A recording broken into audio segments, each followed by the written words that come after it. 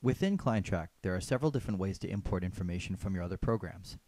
Some of the ways are built into the software by going to the File menu in the upper left-hand corner, choosing Import Data, and then selecting whether or not you're importing for business or personal clients, and which program you're importing from.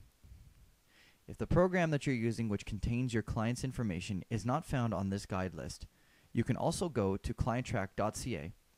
click the Support section in the upper right-hand corner, and you will see a guide in here for the rest of the software that may not have been built into the ClientTrack's File menu.